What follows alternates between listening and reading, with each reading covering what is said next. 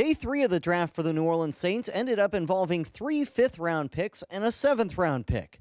And those fifth-rounders all reside on the defensive side of the ball. Starting with outside linebacker Davis Tull from Chattanooga. Tull was projected to perhaps go in the 3rd round, but fell all the way to the 5th. But just like when Division I schools didn't come calling for him out of high school and he went to Chattanooga, it's all just motivation for Tull. I think all the things that have happened in my life, my football career up to this point, have built that chip, and it gives me extra motivation and helps me play with that extra edge. So I think at the end of the day, it's all helped me. Just 6 picks later, they took nose tackle Tyler Davison from Fresno State. He was first-team Mountain West last year, where he had 8.5 sacks. So he's the rare nose tackle who not only eats up space, he also eats up quarterbacks. You don't want to be a one-trick pony, you know what I'm saying? You want to be good at everything that you do. So, I feel like, a lot of people attach the stigma to nose guards that they can't, get after the quarterback. And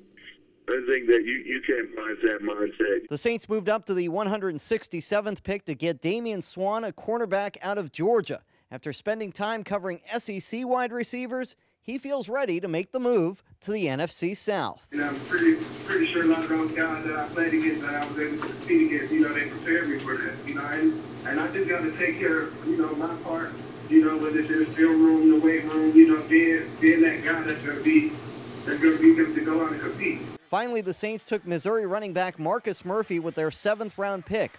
All told, the 9 picks for the Saints were the most since 2002. Some will possibly make an immediate impact. Some will learn under a Hall of Fame quarterback. But a common denominator for all of them? Character. Coming into this draft, I know Sean has talked about it. We've talked about an awful lot about re-emphasizing the character, the intelligence, the toughness, productivity. So now that the draft is done, the team will get to see the fruits of their labor in 2 weeks. That's when the new Saints will congregate here for rookie camp.